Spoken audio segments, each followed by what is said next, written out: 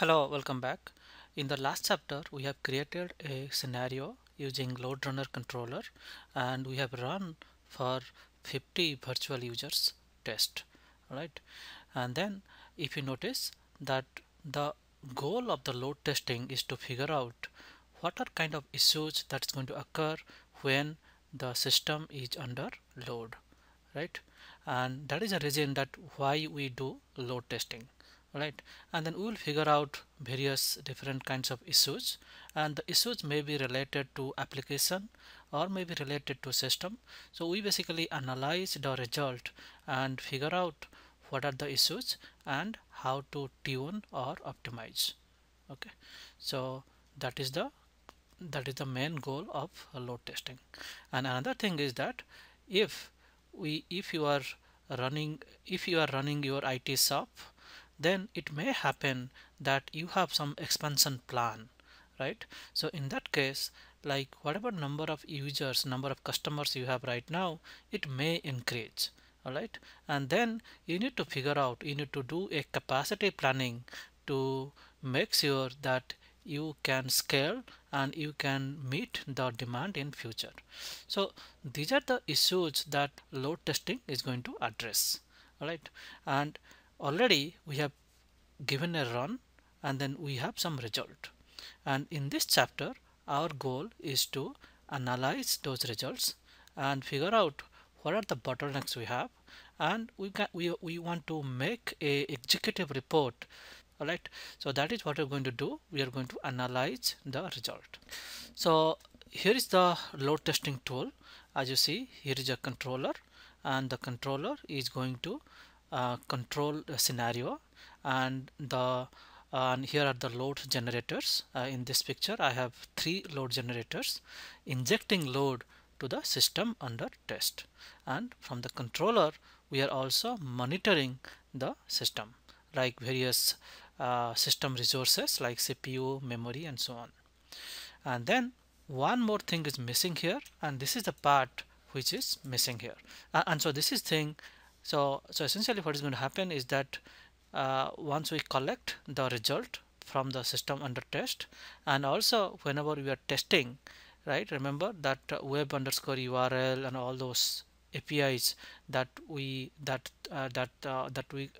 all those APIs, it takes up. So remember those transactions we put between a request, right? So those data and the system resources and all those things will be collected and stored in a result store. This result store can be a file system or it even can be a database.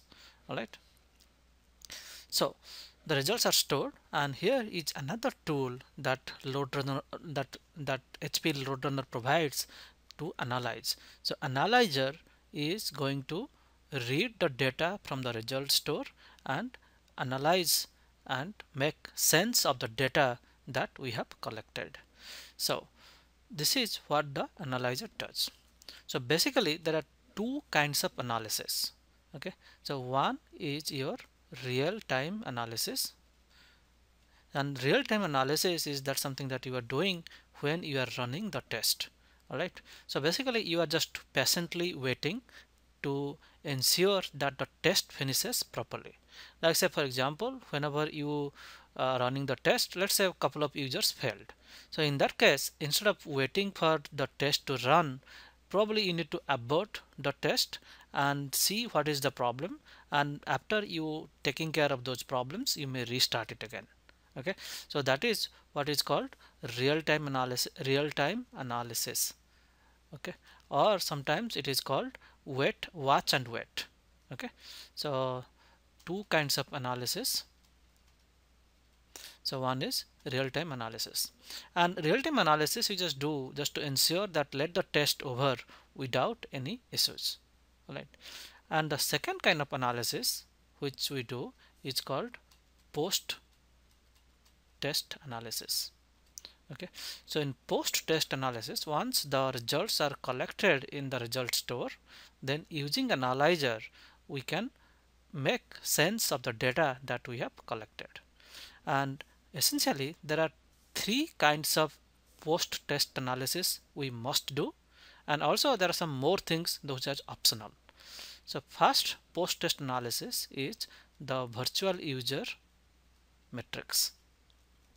So in this case, you like to know how your virtual users are running with respect to elapsed time. So if this is your elapsed time and this is the virtual user, and then you need to know, like, you need to make sure that all the, let's say you are running 50 users, so ensure that you are following a ramp up pattern, and then you have enough of steady state to collect data, and then you have a kind of ramp down, or just stop immediately. Okay, so whatever makes sense, it doesn't matter, but we need to make sure that you have a good steady state time. And also you need to make sure that what are the number of users that is erroring out, if any. Okay, so that is the first analysis, which is called v user metrics. Next analysis is called response time analysis.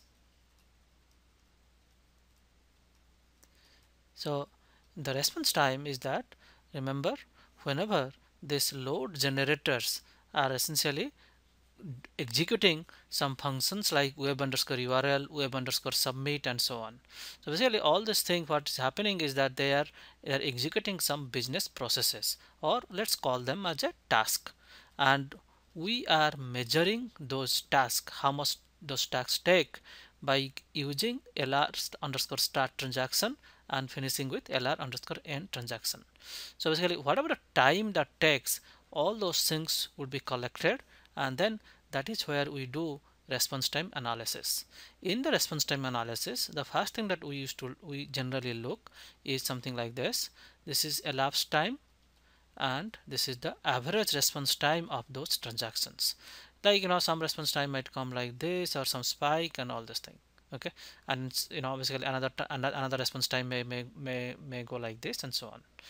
And another thing that we do, which is called 90th percentile response time. So don't worry about if you do not know what is 90th percentile. I have a complete video on 90th percentile. And another thing maybe we like to know in response time is the transactions per second versus elapsed time. And here, transactions per second, that means how many transactions I do per browse lesson, or how many transactions I do for attempt quiz, and so on. So this is the graph is, so the measurement is elapsed time versus transaction summary. And also there are some other things which we're going to look in detail whenever we are going to open up a analysis session using LoadRunner analyzer. The next one that we do for the analysis is called resource usage.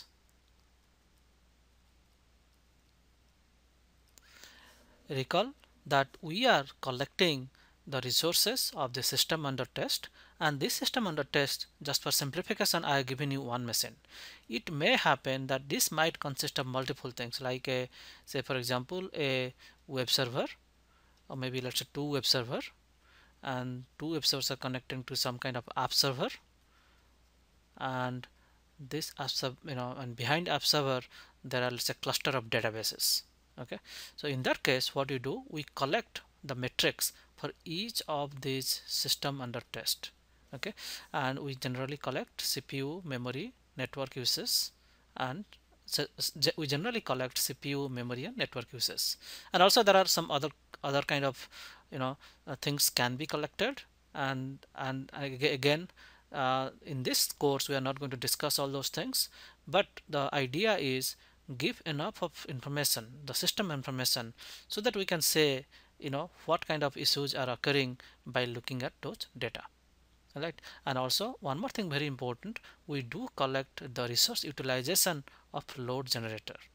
In any case, you never ever do a load testing by saturating the machine, the load generator machine. If you saturate the load generator machine, then all those data whatever we're going to collect is just worthless. Okay, so that is the reason that we need to ensure that we also keep track of the the resource utilization of those machines. So once we got the resource utilization, then we can look various analysis like CPU versus elapsed time, memory versus elapsed time, and so on. So this is on an overview is analysis, and in this chapter we are going to take a look in more detail.